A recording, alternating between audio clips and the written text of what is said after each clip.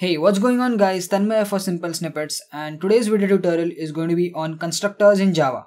So in the previous video tutorial of this playlist of core Java, we discussed the concept of methods in Java and we discussed it in detail. That is, we understood the theoretical as well as practical part. So if you have missed that video, you can check it out in this playlist, and I'll also drop some links in the description.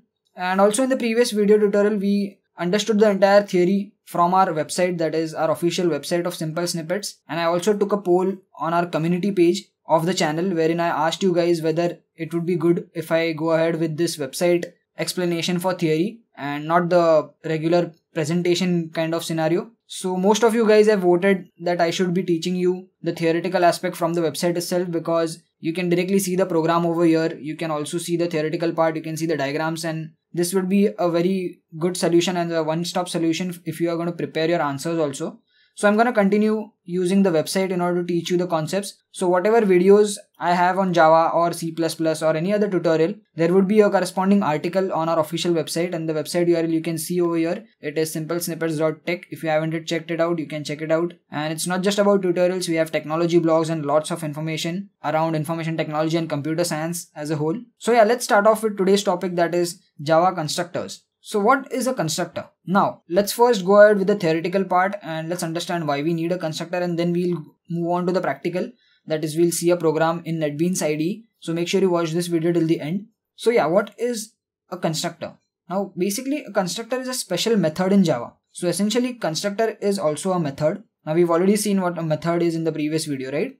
It is a group of statements that are clubbed together to perform particular activity or task. So constructor is basically a special method. And why is it a special method?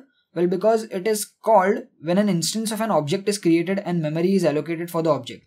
So it is called a constructor because it constructs the value at the time of object creation. So whenever we create a new object by using the new keyword, at that moment the default constructor is called, and that function essentially can be used to allocate certain initial values for the data members. You'll understand when we move ahead in this tutorial itself. So when is the constructor called? As I mentioned, each time an object is created using the new keyword, at least one constructor is called, be it default or parameterized depending upon how you pass the values. We'll see the different types in a minute. So let me just first zoom in a little bit so that you can see the text clearly. So there are certain rules and characteristics for Java constructors. Now if you're coming from a C++ background, the constructor concept is pretty much the same. So if you've seen those videos which are already there on my channel for C++ object-oriented programming, we had a constructor video there also. So you can pretty much relate to that because almost the concept is pretty similar. So yeah, constructor name must be same as its class name. So there are certain rules as well as certain characteristics of a constructor in Java. So as the first point says, constructor name must be same as its class name. An interface cannot have constructor. Now we haven't talked about interface. It's a new concept in Java and does not exist in C++. So we'll discuss that in further videos. Now constructor cannot be private. So this is the access specifier, and it always has to be public. A constructor cannot be abstract, static, final, native, strict FP or synchronized. So these are certain things that we'll discuss when we move ahead in the tutorial.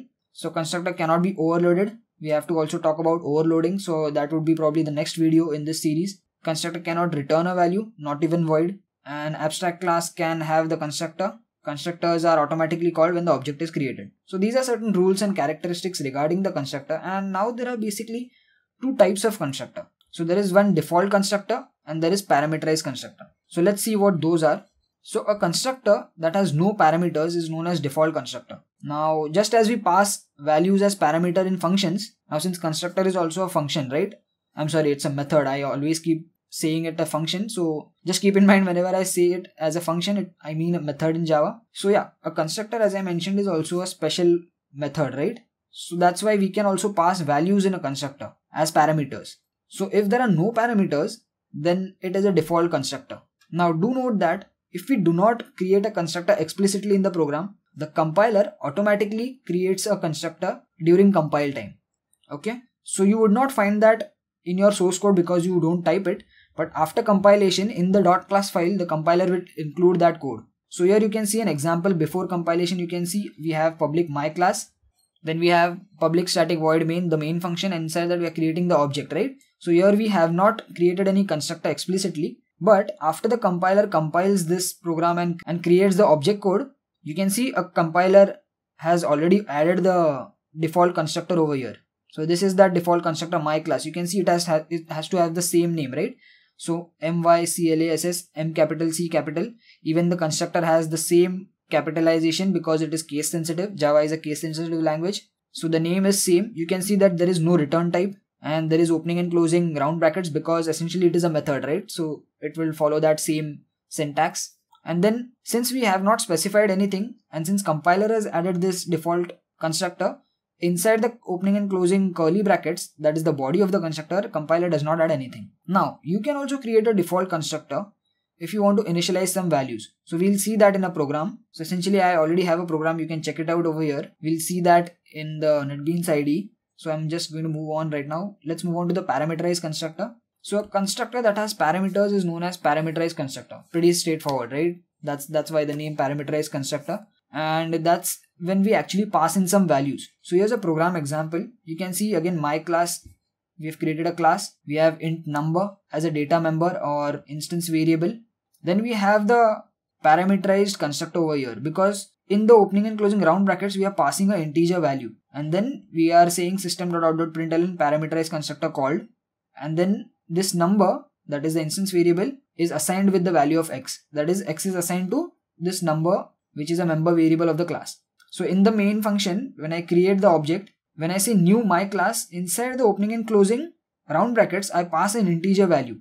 So this means that this constructor has to be called. So you can see this is similar syntax, right? My class, opening and closing round brackets and an integer value. So here I have to pass that value. So this will call the parameterized constructor, and then 4 will be assigned to number, which is printed over here. Number value is obj.number. And in the output, you can see parameterized constructor called because we are printing this statement. So this is how parameterized constructor works. We'll see a program example in just 2 minutes. Let's see one more thing, that is what if you implement only parameterized constructor in a class. So you know what, let's move on to the programming part and we'll deal this question. You'll see an answer to this question in the programming part. Let's just quickly open up your NetBeans IDE. Okay, so I've opened up my NetBeans IDE and I've also created a project named myclass.java. So you can quickly go ahead and open up your NetBeans IDE and create a project. And I would recommend that you create a project because it will give you the best practice. Don't go to the website and just copy and paste the code. That is not what I would recommend if you are a very beginner. So you type it along with me for the best practice. So yeah, let's start off with the programming part. What I'm going to do is I'm going to create a default constructor. Okay. So the default constructor needs to have the same name as the class. So I'll say my class, opening and closing round brackets, then opening and closing curly brackets for the body. And inside this, I'm just going to print a message saying system.out.println default constructor called. Okay. Now what I'm going to do is in the main function, I'm just going to create an object of my class. So I'm going to say my class obj is equal to new my class, opening and closing round brackets. Now in the theory we just read that when we create a new object and instantiate it using the new keyword, the default constructor is by default called, right? So this means that this method, that is our special constructor, that is the default constructor. Let me just comment it over here. Should be called, right? And this message should be printed. Let's see this if this works. I'm going to run this. And there you go. You can see default constructor called, which means that our program ran perfectly fine. Now let's say our my class has a integer variable. I'll say int num. So the primary purpose of a constructor is to initialize the values when we create the object. Now when we create the object and if we do not have any constructor, these variables will get their default values. So integer will be assigned 0, character will be assigned a particular character value which is a default value. We've seen that in the variables and data types video lecture where what are the default values that are assigned if no value is given by us, right? So all those default values are assigned to our variables. But what if we want to give our custom value which is supposed to be given when the object is created? So that's when we can use our constructors. So in my program, my requirement is that whenever I create an object, by default, the num value has to be 5. Okay, let's say this is a bizarre requirement of the program and of the client that initially the num value has to be 5. So instead of creating a function separately, you can use this constructor because constructor is used for this same purpose, that it is used to initialize the values inside the class, that is inside the object whenever you create an object. Okay, so inside my class what I can do is I'll say num is equal to 5. And now if I say system.out.println num value, and if I say obj.num, this value will be printed, right? Let's see. So there you go, you can see num value printed. Now if I did not assign this value over here, the value I suppose should be 0. There you go, you can see if we did not assign anything, it would have been 0. So that's how you can use this constructor. Now let's say you want to take the input from the user and then assign it. So in that case, this default constructor won't work, right? So in that case, we can use a parameterized constructor. So let me just create one and I'll explain to you in a minute. So I'll say my class, inside that I'll say int x, opening and closing around curly brackets for the body, and then I'll paste and say parameterized constructor called, and here I'm going to assign num equals to x. So the x value that we are going to pass when we create the object is going to be assigned to the instance variable of the class. Okay, so in the main function what I'm going to do is I'm going to say system.out.println enter a value. I'm going to create a scanner variable to take input. So scanner is a class, so I'm going to create an object of scanner class. I'll say new scanner, and inside the opening and closing round brackets I'll say system.in.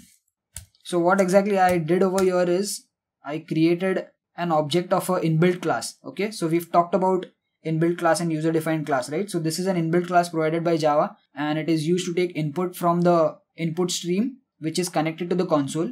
We'll talk in detail about how to take input now that we've understood the classes and objects. So in a couple of videos we'll see how to take input in Java because it's slightly different. So right now just understand that we are using this to take input from user.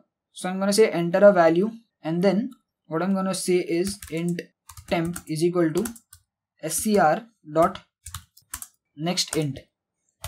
So this function will take input from the console and store it in the temp variable. And now in the my class object, so here we are creating object, right? Instead of calling the default constructor, I'm going to call this parameterized constructor. So this is our parameterized constructor, right? So I'm going to call that, and to do that I'm going to pass this temp over here. And now let's see which constructor is called. Let's save this and let's try to run this. First it's going to ask us some value. I'm going to say 67, and there you go, you can see parameterized constructor called and num value is 67. So this is how we took value from the user and we called the parameterized constructor instead of the default constructor. Okay, so now you understood where you can use parameterized constructor. You can use it when you want to take input from user and then assign it, and you can use the default constructor to assign some default values if user are not providing any values. Okay, now coming to the last point. So that was the last query that we left from the website. What if you implement only parameterized constructor? Okay, so I'm just gonna erase this entire default constructor part. In fact, I'm just gonna comment it out. To comment any statements, you can just hit Control and the /, so that will comment each line. Now the program is gonna work fine in this case, and the reason is that you can see here we are creating my class and then we are passing the temp variable, right? So in this case we are directly accessing parameterized constructor. But what if we do not want to access the parameterized constructor and we just erase this and we want to access the default constructor? But now it is giving us an error. But you must be wondering, okay, I just said that Java automatically creates a default constructor whenever we do not provide it, right? But this is an exception. And why is it an exception? Because when you create a parameterized constructor, at that time you have to compulsorily create a default constructor also if you are going to create an object using the default constructor. And at that moment, Java is not going to provide that default constructor. So Java only provides the default constructor when you don't have any other constructor defined. Okay, you getting the difference? So if I just erase this out, if I just comment this out, you can see the error is gone, right? But if I just again bring it back, you can see the error again exists. So that's why you need to understand that whenever you create a parameterized constructor, it is always good to have a default constructor as well. So let me just uncomment this and then the error goes. So this is what the theoretical part over here was trying to explain. You can read it out later on and you can try it out yourself in the code. And then we have constructor overloading, which we'll discuss after method overloading, which will probably be the next video tutorial in this playlist. So yeah, this was about the constructors in Java. And if you are wondering why we do not have a destructor like what we have in C++, we do not have a destructor in Java because we have a concept of garbage collection in Java, which we'll talk about in some other video because it is a little theoretical concept which essentially eliminates the need for a destructor. So that's it for this video, guys. I hope you understood this concept of constructors in Java. You can clearly make an analogy with the constructors in C++ because they are pretty much the same and they are doing the same thing. And in Java, we have only 2 types of constructors. In C++, we had 3 different types. You can go ahead and check out the article on the website. You can see the code. You already have the code. You can copy and paste it if you want. You can create your own answers by just viewing this entire article. And then we also have other articles on Java as well as C++. You can see the courses and all. So yeah, that's it for this video, guys. I hope you like this video. If you have any doubts, you can always put them in the comment section. And if you like this video, please share it with your friends so that even they get help and they get the information. If you haven't yet subscribed, make sure you subscribe to this channel, and I'll talk to you guys in the next video. Peace.